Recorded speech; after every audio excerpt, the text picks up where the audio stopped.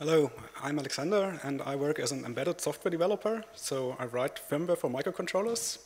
And today I'm going to show you how you can test such firmware much faster by not running it on the real device, but integrating it with Python.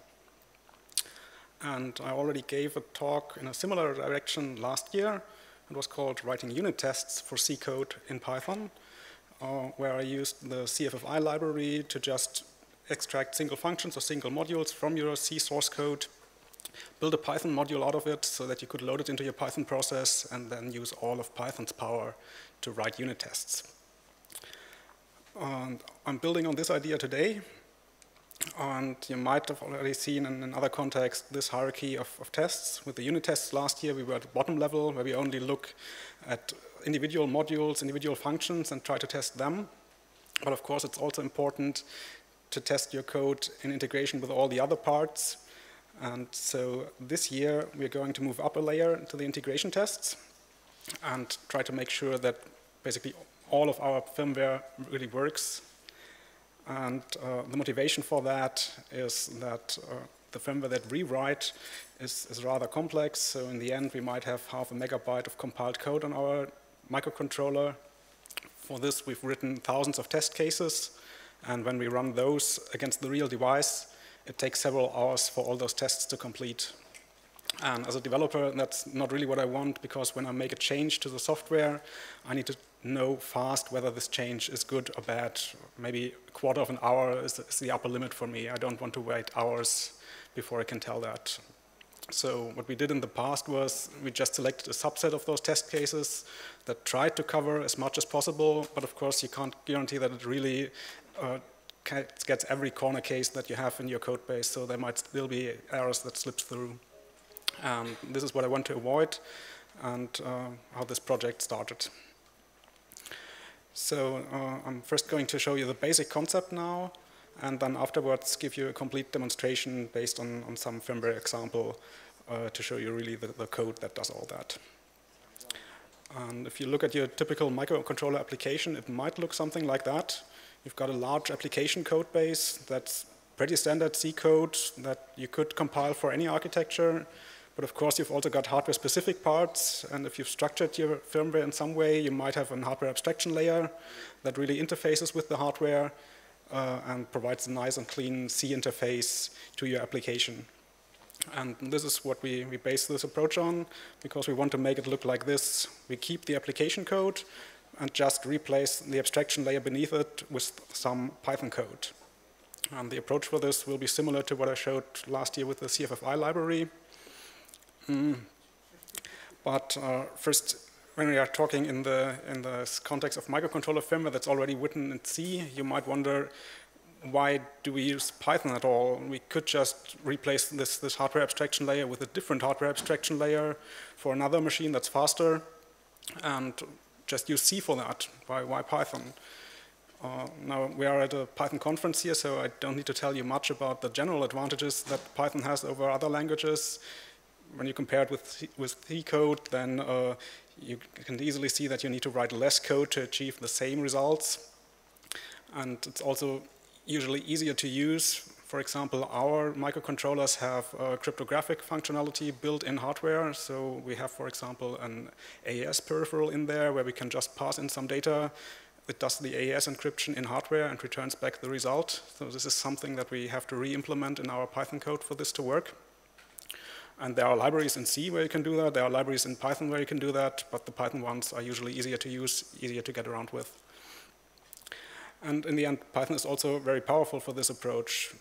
The hardware abstraction layer might contain functions that for this simulation that we're going to build here can work similar and don't need a different implementation. So you can just use a single template in Python and let Python generate the code for all those functions that you need. You don't need to specify each and every function in your C code just for the program to compile. And this is now what I'm going to show you. The general approach is that we'll collect all the application's C source code, all the implementation of the application, and we'll collect all the header files of this hardware abstraction layer, so everything that specifies the interface of the hardware abstraction layer. And when we've got both of those parts, we can pass them on to CFFI. CFFI will use this information to generate a Python loadable module that we can then run from our Python interpreter. And then we have our application running inside a Python process on a normal machine, not on our microcontroller. And since the normal machine is much faster than the microcontroller, hopefully also our application will be much faster and our tests can execute faster. So, as an example, I can unfortunately not show you our real code, so I looked for a different project, and I chose the MicroPython project because it's also very complex and a very complex project and has a lot of code. So you get really an impression of a real-life application of this approach and not some artificial example that I just constructed for this talk. You might have already heard about the MicroPython project. If not, a quick explanation is that it's a re-implementation of the Python programming language that can run directly on a microcontroller. It started several years ago, also with a hardware device. Maybe you've seen it in a previous talk in this room, where you've got a little board with a small controller on it. A lot of hardware peripherals that you can access from your Python code more or less directly. And it has basically full compatibility to the standard CPython 3.5 code. So they don't provide all the features, but most that you want to use. And first, we'll have a look at the structure of the source code. All the source code is open source. You can find it on GitHub. And if you look at the repository, then you'll find a structure that looks like this. So there are some files containing documentation and then a lot of folders. And many of those folders contain the code that is specific to one MicroPython port. So MicroPython already supports not only a single platform, but multiple platforms. There are, for example, some ports even for Windows, for Unix systems. But the initial port was this one here, the ST port for an ST-based microcontroller. And in other folders, for example, the Py folder, there's the generic code that can run in every port. So the Py folder contains the Python interpreter, for example.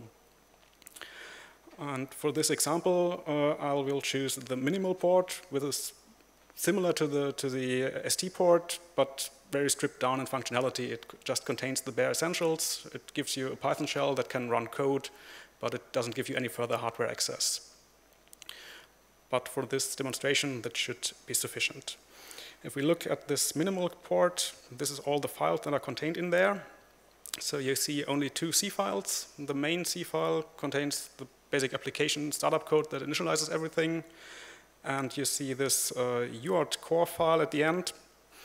This is what the implementation of the hardware abstraction layer for this project is. So it contains some functions for input and some functions for output so that we can provide the Python shell. This is what the relevant functions look like from this file. You've got one function that reads a single character of input and does something with that. And you've got another function that can print strings to standard output. So in case of this minimal port, if you really run it on the Pi board, then it just uses UART communication for that. So you see some accesses to the UART registers in this code. And if we try to compile this file for our normal machine, then this wouldn't work because there are no such registers where you could write to. So these are the functions that we want to replace with Python code so that we can execute them. All the rest of this code that is contained in the minimal port, also that's imported from the Py folder, that should run on our architecture without any problems. So then there's another project that I need to talk about quickly, and that's called PyMake. That's a re-implementation of the make utility, and I want to use that in this demonstration to parse the make files that MicroPython uses for its build process. Because for this approach to work, we need to know which source code files to integrate into our binary. Where do we find the header files? Where do we find the source code files? And of course, I could just hardcode that in this example. But if you wanted to use that productively, it makes more sense to keep this information in one place. And the place that already was chosen here is the make file. So I just want to parse the make file and extract the relevant information from there so that I can still keep all the information in this one place and don't have to adapt many places just for this whole process to work.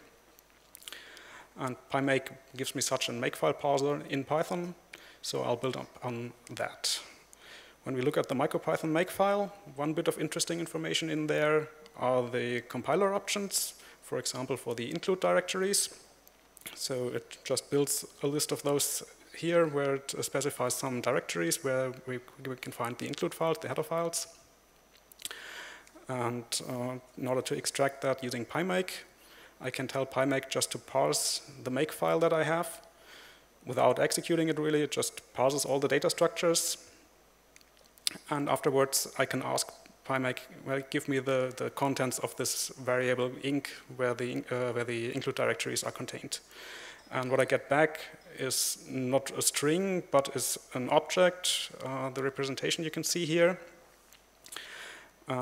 It's actually not bad to get back an object like this and not the raw contents, because if you look at the beginning, then there is contained this value here that contains a reference to another variable. So I'm not interested in the string value, but I need to have this value resolved to its actual value in order for this process to work.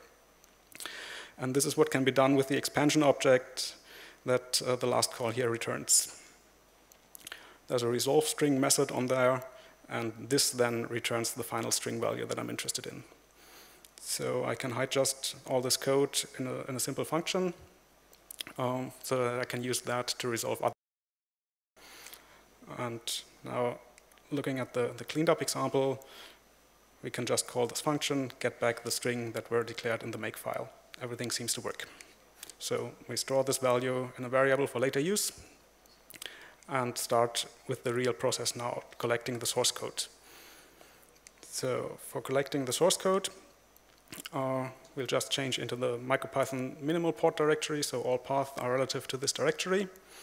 And again, look at the make file. There's a variable called source C that lists up all the source code files.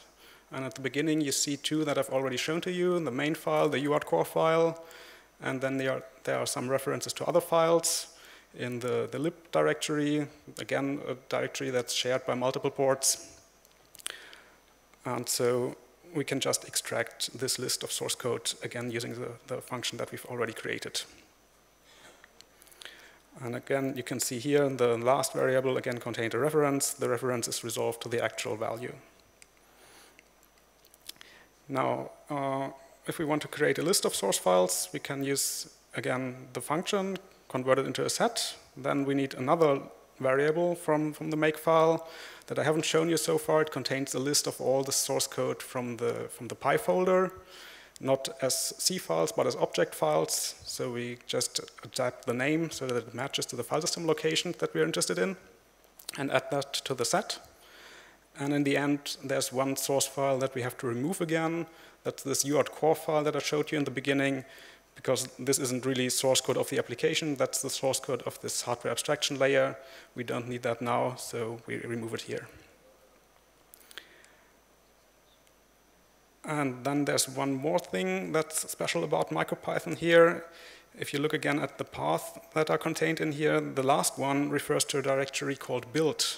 And if you try to find that in the source code, you won't find it at GitHub because it's not contained in any of the commits. It's just a file that's generated during the build process and contains information that MicroPython extracts from its own source code. So we just tell the MicroPython build environment, hey, please build this file for us, so we can compile it also into our extension module. So then we have a list of all the files, so we can just open all those files, collect the source code into one large string that we later pass on to CFFI. And before we do that, we make one more modification. The last line here just renames the existing main function to MP main. Of course, the MicroPython port assumes that it is the only application that is running on this machine, so it has its own main function. When we import it into the Python interpreter, there is already a main function, so we rename it just to avoid any name conflicts here. So with this, step 1 is complete. We have collected all the application source code. Now step 2 is to collect all the hardware abstraction layer header files. And for this minimal port, that's rather easy. There's only one header file that we need to include. There were only those two functions I showed you in the beginning. The header file defines some more functions that are not really used by the code. So we only need this header file. But unfortunately, we cannot parse it directly to CFFI because CFFI's parser for this information doesn't understand everything that the C code or the C standard allows. It just understands a subset. For example, it has no idea of preprocessor directives.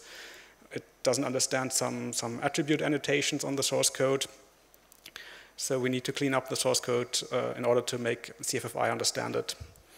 And this is something that I've already shown last year in the example with the unit tests, and I'm going to use similar code this year.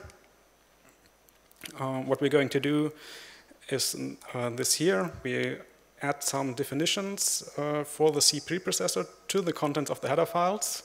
For example, for this attribute definition, it just tells the C preprocessor to discard all this information. CFFI doesn't need to know about it, and if it's not there, it can't get confused by it. And afterwards, we run the C preprocessor over the source code so that it takes care of everything that's included of all if-defs and other things. And then CFFI can understand the results. So this preprocess function that's used here looks like this. It just calls the GCC's preprocessor and uses its output for the further steps. And you can also see here a reference to this include options variable from the beginning, where we specify all the include directories. Of course, the preprocessor needs to know about that, and afterwards everything is contained in the string we get here. So this is now an extract from the string that we've produced so far. There are 3 function prototypes. One of them I showed you the implementation for this, for the one in the middle that can output a string of arbitrary length. And we can pass this code to CFFI, but what we want to do is we want to have Python implementations for those functions. So we want to tell CFFI, hey, these are functions that C code can call, but that we want to implement in Python. And in order for that, we need to prefix those prototypes with extern Python plus C. Then CFFI knows, okay, I need to generate some glue code in order to make that work. And again, the simple solution that you might come up with in the beginning might be to just use search and replace and add the string there. But depending on how complex your code gets, it's better again to use a real parser that understands the C code and can just make this modification. This is based on the implementation that I showed last year. It uses the PyC parser that's also used by CFFI internally. And it parses all your C code into a Python data structure. Then you can modify that data structure and write it out again. And in this case, we do that in 2 functions here. We have one function that's called for every declaration that we find in the C source code. So that's the first one. And whenever we hit a function declaration, and it's for a function that we haven't seen already, then we will prefix it with extern Python plus C and return the complete result. Otherwise, we'll just ignore it. And the second function takes care of all the function definitions that we might hit. So might be inline functions that are specified in the header files. Of course, we don't want to create a Python implementation for something that's already there. So we just remove them from the output as well. So we can simply run that on the header content that we've collected so far, get back a new string. And if we look at that string, then we find the same functions as before, but now prefixed with extern Python plus C. So CFFI should be happy with that. But there's one more modification that we need to make, and this is this. We had this MP main function already renamed in the C source code. Since we want to call it later from the Python code, we need to tell CFFI that this function exists and that it should provide some way for Python code to call this function. So in this case, it's the same function prototype as before, but there's no extern Python plus C prefix. So CFFI will assume that it's an existing C function that we want to call from Python and not something new.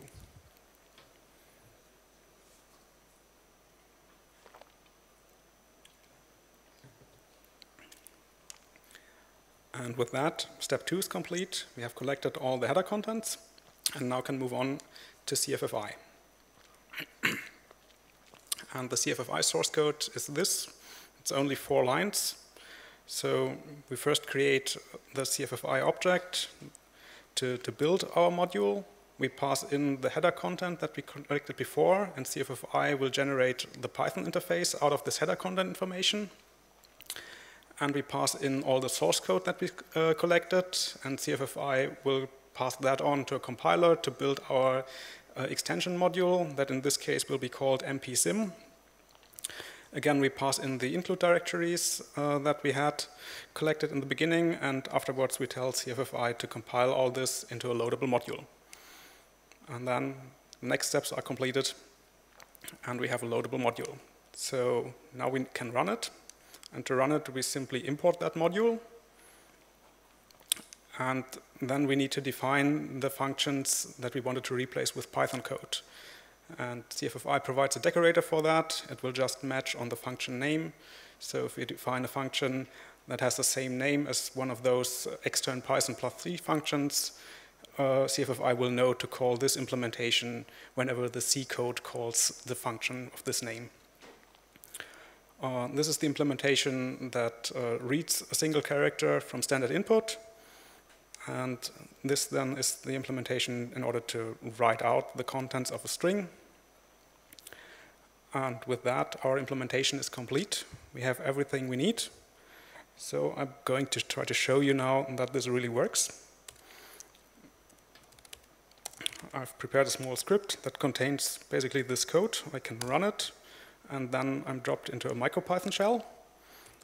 And I can execute MicroPython code in here. I have the usual features of tab completion that MicroPython provides. I can call some of those functions, can look at the objects. Everything seems to work as it should. And in order to demonstrate you that this really uses the functions that we've defined before, I can just modify that code and tell it to print everything twice. And then you can see, okay, every output that we get is there twice. Everything that I type is printed twice, and it really executes our Python implementation of those C-level functions. Okay, then I want to talk about some of the challenges that you might face and that we faced when we invented this approach for our source code.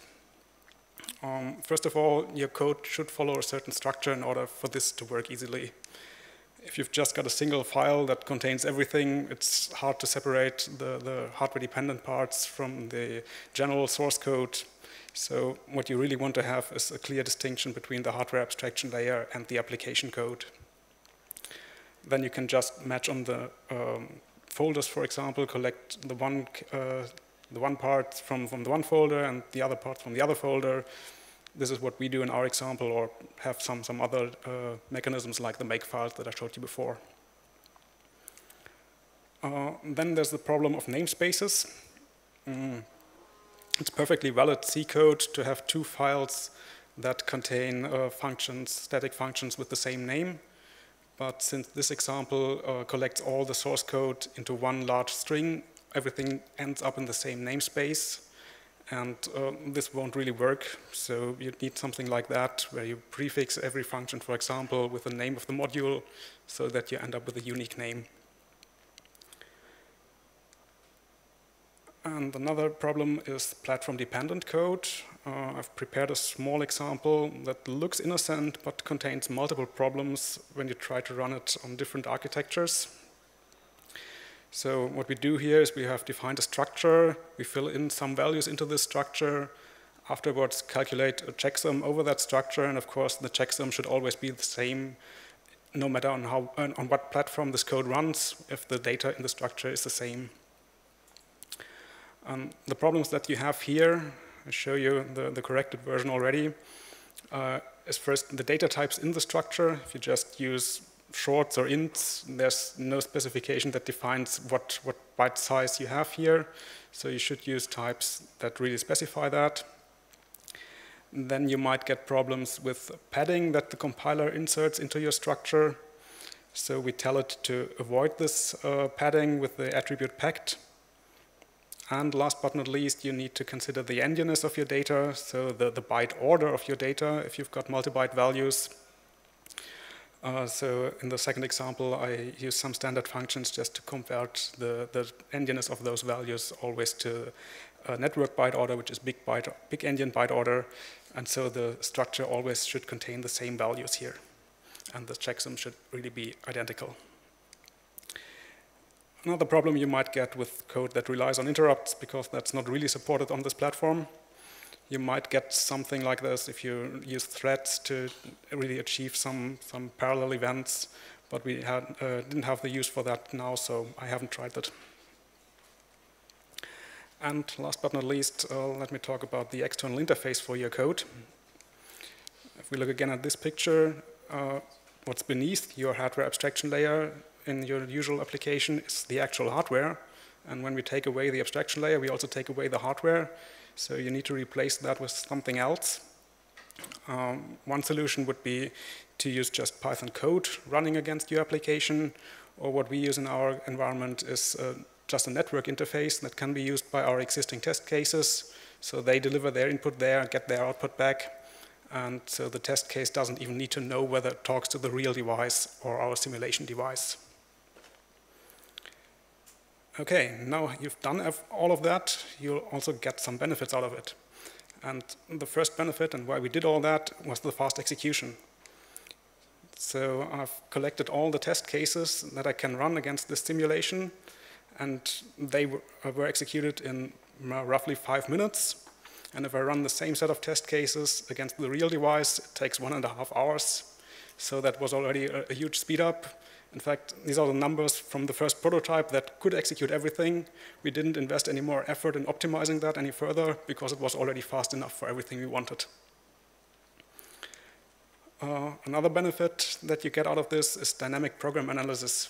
You might know about static analysis tools, the warnings that the compiler gives you or that special linters give you. But there are also dynamic program analysis tools that look at your code, or that don't look at your source code, but that look at your binary code while it's being run and can give you more information. One tool that we've integrated easily is the address sanitizer. That's just some extra compile options that you include into your calls. And then the compiler will add extra code that checks for invalid memory accesses, out of bounds accesses, and if it detects something like that, it will just abort at this point. And a second tool that we use is a fuzzer. It's called American Fuzzy Lob, that tries to be a bit more intelligent than other fuzzers by trying to find new code paths automatically. And you can use that with Python code as well. In our case, we just use a wrapper provided by AFL to compile the extension module. It's called AFL GCC. It calls internally to GCC, but in a way that AFL support is integrated. So this is all that you need in your code for the AFL support to be present. And then there's another nice tool called Python AFL that's actually intended to run Python code with this fuzzer, not the extension code, but Python code. But it also supports this use case. And then there's a small script that in this case reads fuzzer input from standard input and runs it against the application in a loop. We did this with our code for some, I don't know, 7 billion executions that fortunately or unfortunately didn't find any problems. But it works not with the highest speed, but you can use it. And the last benefit that you gain from this approach is a certain kind of hardware independence.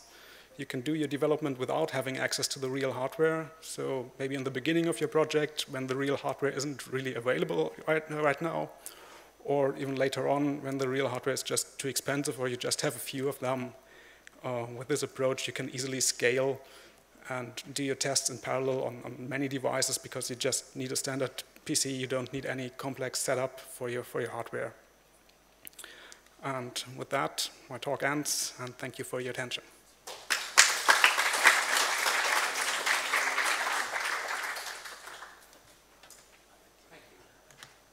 Testing? There we go. So I think we've got time for maybe one very quick question if somebody would like to ask something.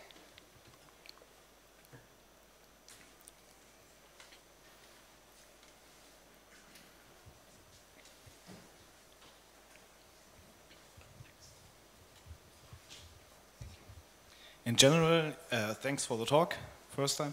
And in general, you have to simulate your outside world with embedded systems. So there are some inputs you're waiting on in your C code, and maybe you check something, or you have a control loop or something like this, and you have to simulate this. And so you did simulate this in Python, the outside world, or how did you manage this? Yeah, though in our case, the outside world is really just a communication channel. We get some input there, we have to process that and generate the correct output.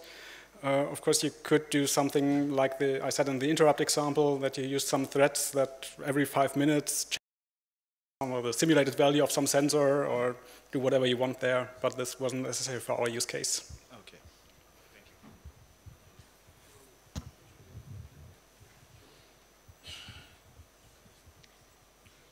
Great. Thank you very much.